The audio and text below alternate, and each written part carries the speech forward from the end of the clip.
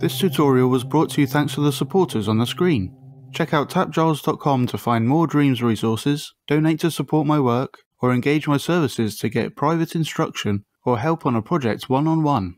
This tutorial looks at the animations of MM's Sunset Mood contraption, remaking the animation flow logic to be more robust to handle edge cases. These principles can be applied when animating all sorts of things. Okay, but then when it's dipping for water, that doesn't seem to work properly. So it's still playing through here because it's got the drink thing. And if you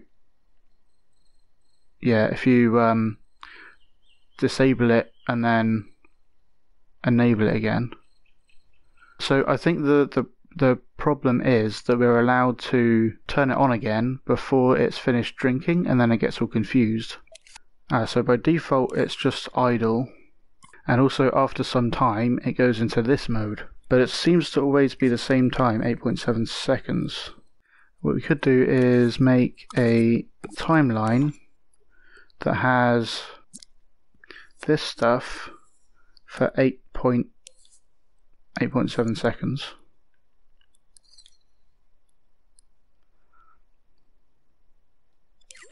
And that'll do the same thing. It will just power these things during that time, and then we can put this thing, let's just remove those and put that on here.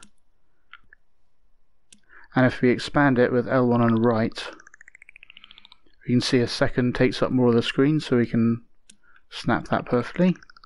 So then when it's gone into animating mode, then it'll power that timeline.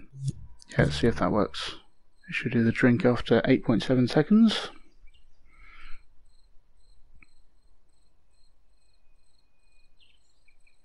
So cute. If we get it to fly off, that's fine, and then it should be able to come back.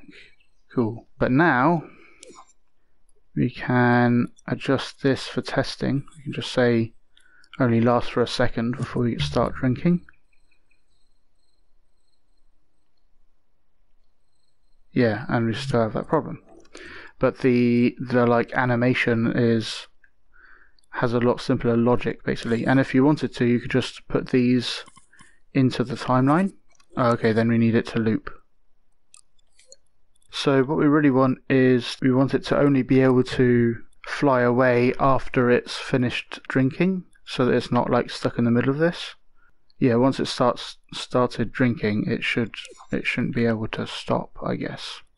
I bet we could get it to kind of skip to here and then come back up and then fly away, sort of thing. So I think what we'll do is change how the animation flow, the logic flow of the animation works entirely, so that it was all on one selector and all controlled by one thing. So I'll just move these out. So by default this mood thing is off, so we'll have that be A because that's the default from A.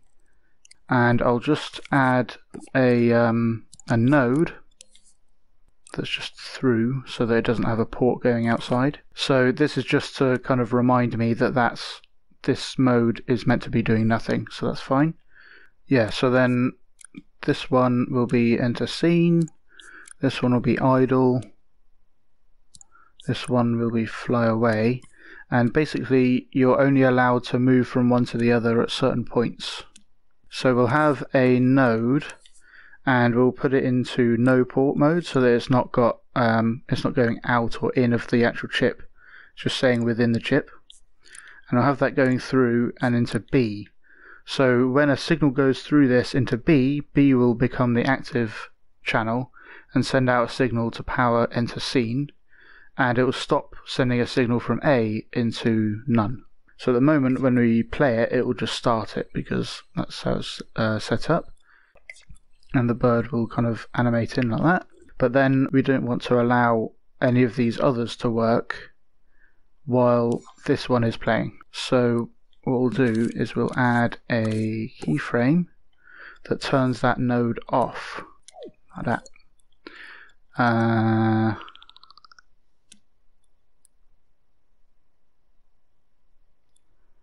So we'll play through there. And to block these other ones, so we'll have these other things like that. Then we want one for the top as well. So that one will set it to none, that one will set it to idle, and that one will set it to fly away. Right, so while we're flying in, we don't want to allow any of these others to work. So we'll turn those off. If I have a timer, so that's constantly trying to set fly away, but it's being blocked. We need to make sure this isn't hanging off the end. So if we just tap that, now when it gets to the end it will just stop being powered, because otherwise it's hanging off the end, and even when this is going over here you can actually see it's trying to power whatever's to the right of it, which is still the keyframe. So if we just tap that, then it won't be trying to do that. So if we watch that, it will play through and then it will be allowed to fly away. So if we watch that, comes in and then flies away. So that's fine. We'll add a keyframe on here and scale it up. This should block going into reset and trying to enter and trying to fly away. No, it shouldn't block flying away, because we should be able to suddenly stop and fly away, because this is that should look just fine. So if we constantly try to idle now, it comes in, then it idles, and we want it to go into idle mode after this finishes. So we actually want to wire that on end trigger into idle. Yeah, so we can just remove that and see what happens. So it should play and fly in and then start idling all by itself. But we're not allowed to reset it. So if I try that, it keeps trying to reset, but it's never allowed to. It just stays in idle. But it is allowed to fly away. So if we give it longer time and put that into fly away. Oh, it's going into fly away, but fly away isn't blocking the enter mode. So let's just add that first.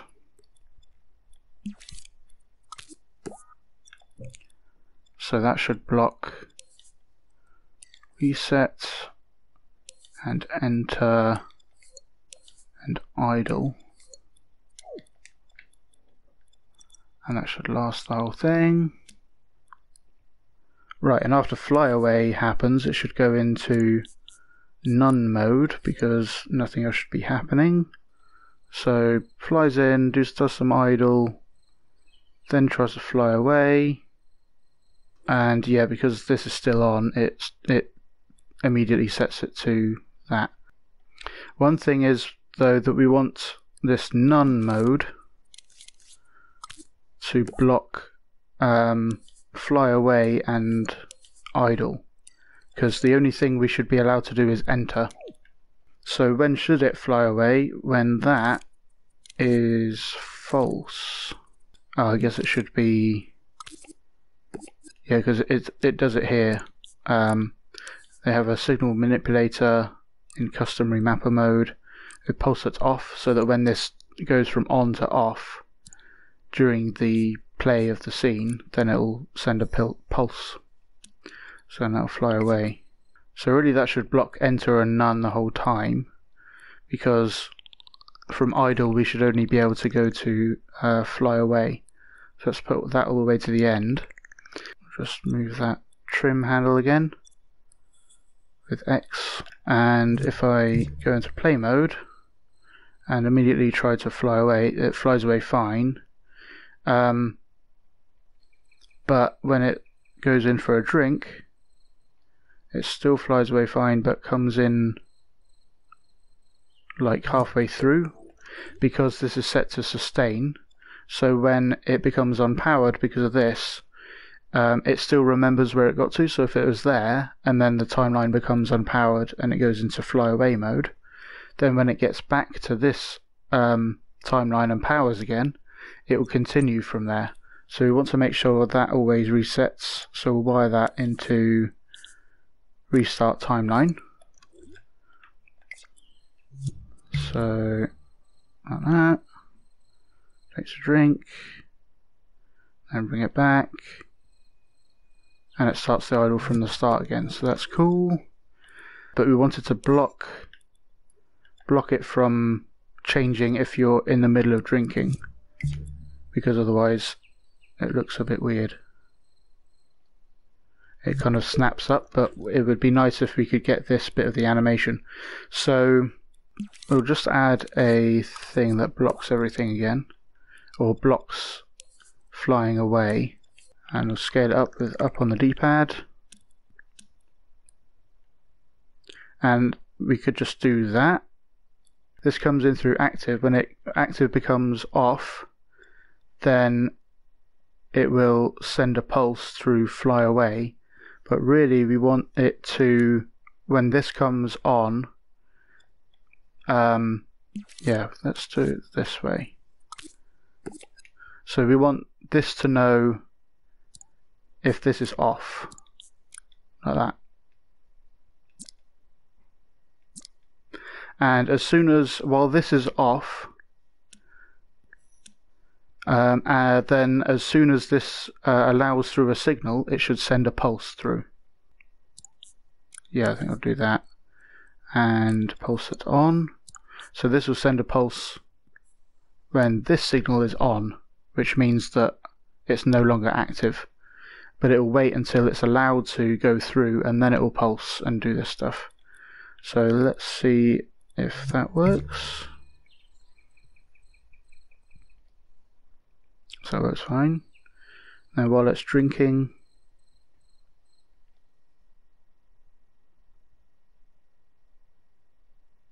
yay! It works so good.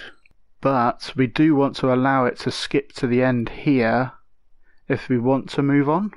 So it'll block away, but then we'll turn on a thing that will snap it to this point if it's before this point. Remove that trim start with triangle.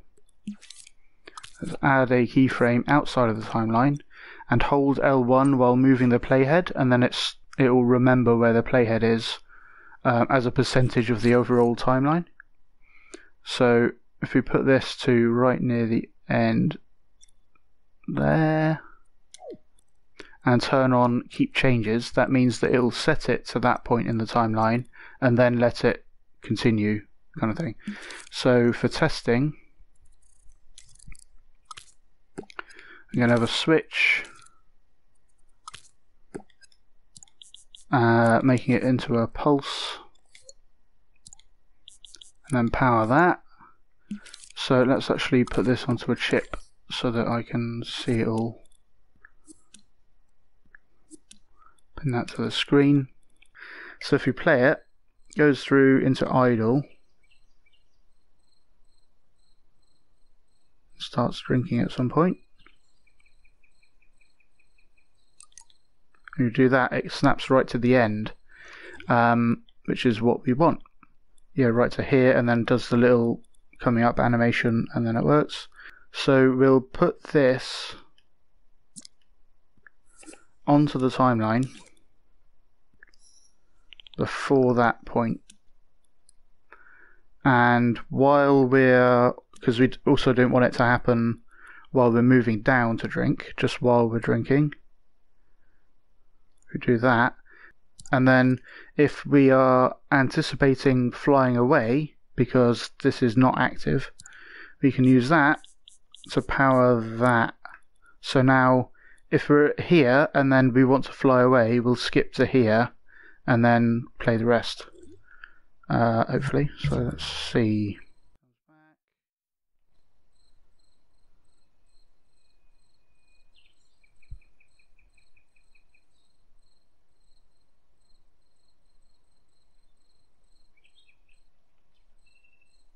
Oh, wait a minute. That should probably be over the edge.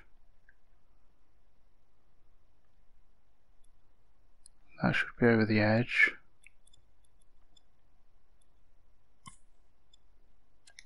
I think they should all be over the edge actually, so that there's no gaps. Oh, that shouldn't block that one because that's the one it's going to. Yeah, so that shouldn't block none because that's the one that's going to.